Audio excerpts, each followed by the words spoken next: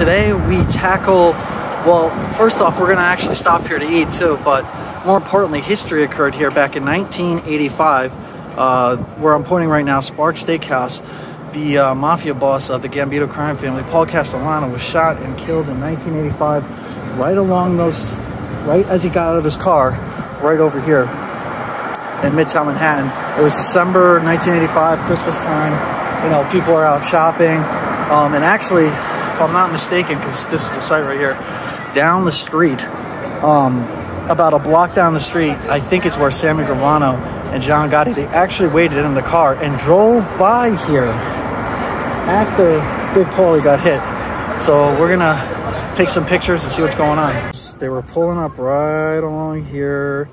They pulled up, and then I think Big Paulie, right before they got to the entrance port, was hit right around here. And his bodyguard was also shot and killed right around this area over here. So, right, so we had a good meal at Sparks Steakhouse, the legendary steakhouse here in Midtown Manhattan, where back in 1985, Paul Castellano actually got assassinated right over here as he was pulling up his car right along East 46th Street.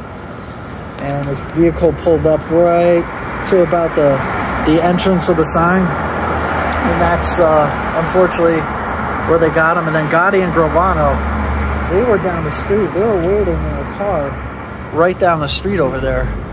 And then they drove by after it happened to make sure that he was dead. It was in the middle of December, so you got to figure, this is Midtown Manhattan. It was like a big Christmas shopping time of year and everything like that. So yeah, by the time like they tried to figure it out, like the people that did it, they were all gone and everything. They were all wearing like the same outfits. These are the shooters. There's like 4 people I think involved, and that's where Mafia history happened. So, but if you ever want to come down here and like try the steak, it's really good. That's the part. That's why this place is still open. I mean, the food's incredible. The steak's really good. That's Sparks Steakhouse. We're glad you could join us, and we'll see you soon.